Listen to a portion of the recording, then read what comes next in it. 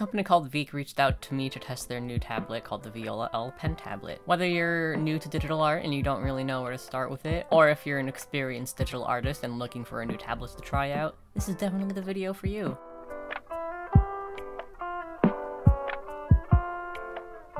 Hello and welcome back to my channel. Hope you're doing well. If there's anything about me that can be a bit of a problem sometimes, is that I love testing out new tablets, which isn't exactly the cheapest of hobbies. So whenever I'm given the opportunity to try out a new tablet, I am very excited for that. And so I want to thank Veikk for sponsoring this video. If you've never heard of them before, they are a tablet company that makes both pen tablets and display tablets, as well as tablet accessories, which include but are not limited to stands for your tablet. I really like the look of all of their tablets, and so when they reached out to me to try their Viola pen tablet, I was very excited to give it a go. And I do want to give a bit of a disclaimer that yes, this is a sponsored video, but that said, I am going to be giving my honest opinions and what I genuinely think are pros and cons of this tablet. And even though I am working with them in this video, all of these opinions are my own. By the end of the video, you like what you see, feel free to use the links in the description box below, and if you get a tablet through their AliExpress shop, use the code from Oliver for 5% off. I also forgot to mention that you can get 5% off orders placed on their Amazon stores by using code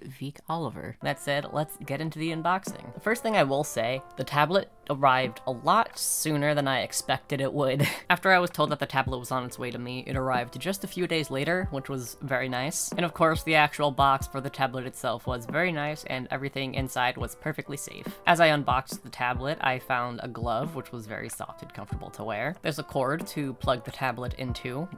Not much to say about that one. It came with a ton of nib replacements, including a nice little tool to remove the nibs from your pen. I thought that this was really nice because a lot of budget tablets either don't provide replacements at all or provide very little, and so the amount that they gave was, I was shocked, to say the least.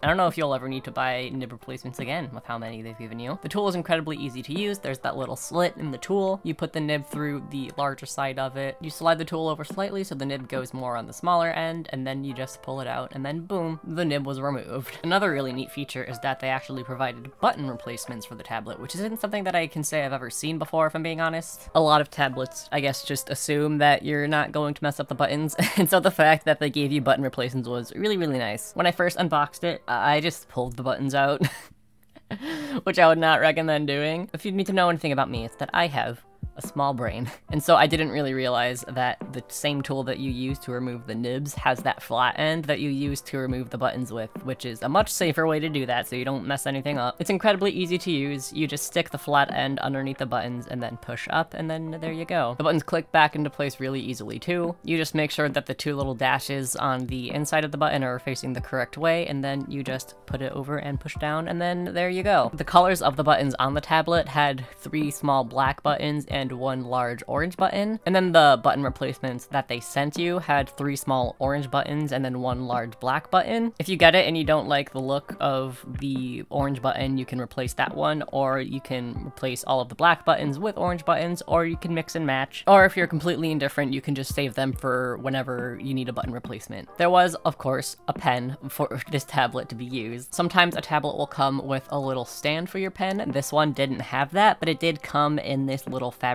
case. And so if you are a person who travels a lot and wants to bring your drawing tablet with you, this is a really nice addition, because then that way, if you put your pen in your bag, you don't have to worry about it jumbling around and potentially getting broken, because it has a nice little case to protect it. Last but most certainly not least, we got the tablet itself. I'll talk a little bit more about the space later, but I really like the size of it. I feel like it has a nice balance of giving your hand enough room to move around while also not taking up too much space on your desk. And the actual button itself, like I mentioned earlier, has a total of 4 buttons, 3 small ones, 1 larger button, and I just want to say they have the best clicking I have ever heard a tablet have.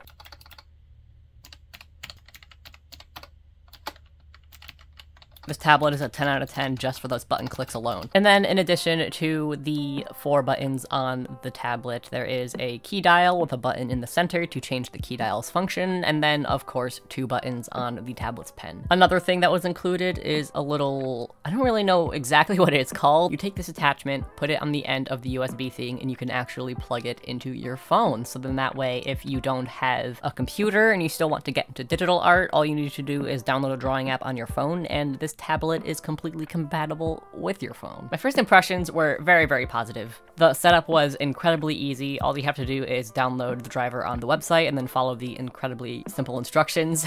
I will say if you have a driver for another tablet already installed onto your computer, it is recommended that you uninstall that one. I'm not gonna lie, I forgot to do that in this video.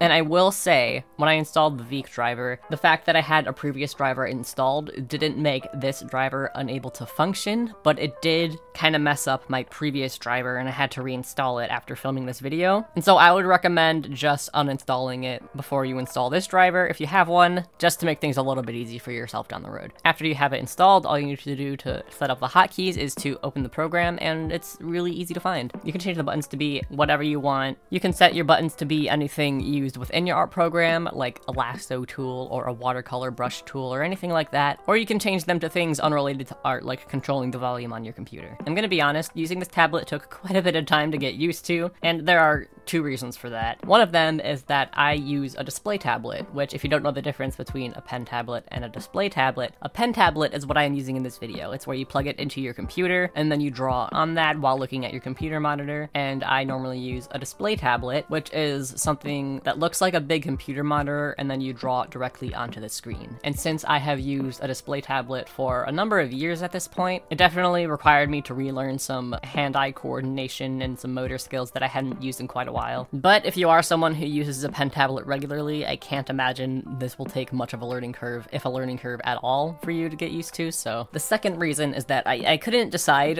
what I wanted the shortcuts to be on the tablet, which is for sure more of a me thing than the problem with the tablet itself. And so during the filming of this, I kind of changed the keyboard shortcuts a couple of times, and then I just kept forgetting and pressing the wrong thing. So again, more of a me thing than a problem with the tablet, but if you see me maybe accidentally pressing some wrong buttons or zooming in and out unnecessarily, those are mistakes that I made, just ignore that. So what are the pros of this tablet? I am very glad you asked, viewer, and definitely not me asking myself.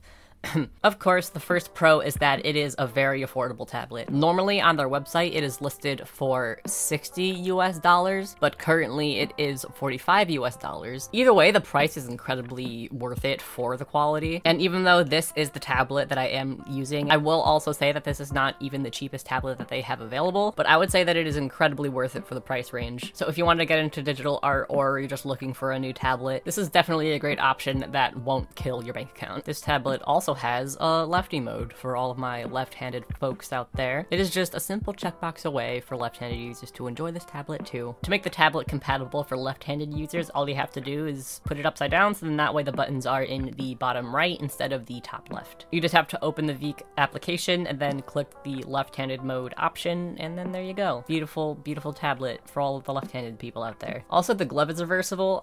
Every single glove is reversible, but I'm not sure if that's something that many people think about. As a right-handed person, I wear the glove, so then the company logo is on the back of my wrist. But for a left-handed user, all you would have to do is flip it around so that the logo would be on the inside of your wrist. I'm not sure how many people realize that gloves can just be reversed like that, so I thought I would mention that anyway. I mentioned it already, but another pro is that this comes with nib and button replacements. A lot of other affordable alternatives that I have tried never ever have provided button replacements, and if they do provide nib replacements, they don't provide nearly as many as this tablet did. And I'm not gonna lie, I'm a pretty heavy-handed person, and so I go through nibs a lot, and so if you are anything like me, you are definitely going to be using all of these. I will also say that I really like how there is only one tool for both the nib replacement and the button replacement. As long as you have that one tool, you can do anything you need to.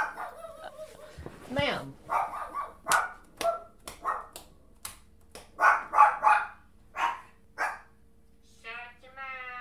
Where was I? This next pro is more of my personal thoughts than just an objective pro, but I really like the size of this tablet, and as much as I love having a large screen display tablet, I will say a big con of having those is how much space they can take up. And a big perk of pen tablets is that they are a lot smaller and more easily stored, so if you don't have a lot of desk room anyway, you can always slide them into a drawer or put them over on a shelf. And obviously, since they are a lot smaller, they are more portable. I can't exactly bring my display tablet around with me. But but a pen tablet is really easy to carry around with you because of their small size. But that said, this one is small enough to where it won't take up a lot of space in your desk drawer or on your desktop or in your backpack if you decided to take it anywhere with you. But also it has enough space for your hand to move around on it comfortably, and you don't feel like you are confined to just one small space on the tablet. Another pro is that it is compatible with your phone. I have seen other tablets be compatible with your phone. It's kind of hard to find cheaper alternatives that can do that. Is the fact that this one, and from the looks of it, all of their pen tablets, the fact that they are compatible with your phone is a really, really big plus. Someone might want to get into digital art, but they don't have access to a computer, or maybe they can't afford a computer, or maybe they are a regular digital artist who has a computer, but you know, technology can be kind of unpredictable. So if your computer kind of takes a crap and you still need to make digital art for whatever reason, the fact that you have your phone is a really, really big plus. That also does make it a lot easier to take with you places. Laptops themselves tend to be pretty portable, but not everybody has a laptop, me included. Hi. So if you don't have a laptop, or if you're just nervous about bringing it places with you, this tablet makes digital art on the go a very viable option for people who either don't have laptops or too nervous to bring it out to public with them. My personal favorite pro is, of course, the clickies. This tablet made me realize how much I want a keyboard with these types of buttons, because this is just heaven. I love it so much. Before I get into the cons, I want to get into 2 points that can be a pro or a con, just depending on who you are. The first one of which is the glove size. This glove is pretty small, which for me is a massive perk. I'll be the first to say I have little tiny baby hands, and so a lot of digital art gloves don't fit me right. Even my favorite glove is way too long in the fingers and way too big in the wrist, so this glove was a perfect fit for me. But I want to say that even though that is a massive pro for me, it could be a massive con for other people if you are someone with larger hands, so I thought that it would be a good idea for me to mention that in this video. Something that will simultaneously a pro and a con for me while filming this is the size of the buttons. It was a blessing and a curse. A lot of pen tablets I have used have hotkeys that are on the same level as the tablet, and what I mean by that is that on this tablet, these buttons are protruding out of the tablet, and so then that way if you were to run your hand across the top of it, you would hit the buttons and you would feel it. A lot of other tablets that I've used, and by a lot of other tablets I mean quite literally every other tablet I've used, have buttons that are either completely flat with the tablet, so the surface is completely flat on top, or there is a slight intrusion, a slight dent that cave in a tiny bit. And I am someone who has no spatial awareness, and whenever I would use those other tablets, I would move my hand across the tablet and try to press on the button, but I could never put my hand in the right placement, and so I would just be pushing my finger down on the tablet when there was no button there, and then I felt like a fool. Since these buttons are a lot larger and they pop out of the tablet, I didn't have to spend any time glancing down at my tablet, which sounds like a silly little nitpicky thing, but you'd be surprised at how much time that saves. And since the buttons are a lot larger, it was a lot easier for me to find them without looking down at the tablet, and it overall just made the work process a lot smoother. That said, since I also have no spatial awareness, my hand would accidentally hit the buttons because they are larger. I'll talk about the buttons a little bit more later, but since there are 4 buttons on this tablet, I put my keyboard directly above my tablet on my desk, so then that way I can go and use any shortcut keys that weren't a part of any of the buttons that I put on the tablet. But since I would do that, I would reach my hand to the keyboard and then accidentally hit one of the buttons, which this is mostly a me thing. Again, it's not a problem with the tablet, it's completely a problem with me. But I wanted to mention that for anybody out there who might also be like me with zero spatial awareness and also is just a generally very clumsy person. Overall, I would say I much prefer these larger buttons over the buttons that tablets typically have, but I did think it was something that was important for me to mention. And now moving on to the cons, which fortunately are not many. I think the biggest con for me is that there is only 4 buttons. The fact that there is a key dial and buttons on the pen makes it a little bit less of an issue. With the key dial, you can go back and forth between zooming in and out and changing the brush size, or at least those are the settings that I had it set to, which is definitely a time saver. But that said, I use an insane amount of keyboard shortcuts. With the tablet that I typically use, I have a separate dial pad that has about 18 different buttons that I can program to keyboard shortcuts, and then a key dial, much like the one that you see on this tablet. And even then, I find myself needing to use my keyboard a lot because I just use a lot of different tools when I am drawing. So the fact that there were only 4 buttons on this particular tablet was a bit of a downside for me. But if you are someone who doesn't really use a lot of keyboard shortcuts, then this isn't a super super big issue for you. And this is also the reason why I couldn't decide on what I wanted the buttons to be when I was programming them. Because I use so many tools, it was hard for me to sort of prioritize which one I used the most and which ones would be on the tablet and which ones I would reserve for the keyboard. This is a con that I can't exactly say for certain. This is just something I might be assuming for all of you left-handed folks out there, because I am a right-handed person. This might not be an issue at all for you guys, but it's something that I thought I would mention just for you guys to consider before buying. When using left-handed mode, the button placement might be a little bit more inconvenient. I am a right-handed person, and so the way that I would use this tablet is that the buttons were positioned so that they were on the upper left corner of the tablet. And since it was on the top of the tablet, it was really easy for me to go between using the buttons on the tablet and using the buttons on my keyboard. But if you are a left-handed person, they will be on the bottom right side of the tablet. And so if you need more keyboard shortcuts than what the tablet is able to provide for you, it might be a bit more complicated trying to use the buttons and the keyboard. I would say that this is more of a minor inconvenience than a real problem with the tablet. And again, I'm not left-handed, so I don't even know if this would be an issue to begin with, but it is something that I thought I would mention for my left-handed viewers. Just something that you might want to consider before buying. And that's it. Those two things are really the only things I could think to talk about for the cons of this tablet. One of them is more of a me thing, and one of them is an issue I'm not even sure is entirely there. So, that said, do I recommend this tablet? Well, I will tell you after a quick thank you to my patrons. That transition could have been a lot smoother, but you know what? I'll take it. I want to give a big thank you to all of my patrons for helping make this video possible, especially my tiers 3 and 4 members. Big shout out to Jules, Sammy Yang 127, Hale, The Tiny Artist, Sammy Cooper, Jupiter Draws, Miyoko Arts, Sage Rosado, Isla, It's Dorky Arts, Cassaroodle, Anna, Solisor Uwu, Nayhaven, Kiara, Hikaru, Jamie, Creatively Anxious, Dazzy Bones, Michael Sasha Rose, Red Boots the Time Traveler, Kaya Knight, Lauka 2, Ava Krupp, Clementine Jam, Lovely Siren, Jay Johnson, Vivi Martin, Bread, Bao Soup, Chewy Ghoul, Puntastic Artist, Newly D, Cedric James, Joss, J Maximus, Pumpkin Prince Lala, Cornflakes, Sushi Biknushi, Bug, Planting Houses, Hen, Auzakana, Ravern, Jade Gailey, V, Blue, Daydream, Blue Devil 4, OMG It's Muppet, Shara Amy, Sunset Lemonade, Danny, Corvid Dom, Kyron, Leia, Tina K, Jules F, Oswin, Luna Yoku, Caffeine Fueled, Sammy the Boy Draws, Mickey, Max McKinnon, K Manning, Anime Fan 110, Spotman Defenestration, Seafair, Luxtorium, Yuiniman, Non-Toxic, Kippy, Fruion, Mari, and Ali. Thank you all so much for the extra support. I really appreciate it. If you're interested in becoming a part of my Patreon, check the link in the description box below. Do I recommend this tablet? Absolutely. Throughout my art career, I have used a lot of tablets, whether they are tablets that I got myself or were gifts from other people, or tablets that I used when I was in school, or tablets that I tried while I was at a friend's house. I can confidently say that this is a really great alternative to a lot of the more expensive tablets out there. It's a really nice tablet for people who are both beginners trying to figure out where to start with their digital art, or experienced artists looking for a new tablet. And I am very grateful to Veikk for reaching out to me to share this tablet with you all. Thank you so much for watching this video. I really appreciate it, and thank you again to Veikk for reaching out to me and sponsoring this video. Again, there are links that you can use in the description box below if you're interested in using this tablet. I would really recommend it. And I also want to say that if you liked this video, please consider subscribing. If you liked the art in this video, please consider subscribing. I am currently working on what is probably my biggest video to date.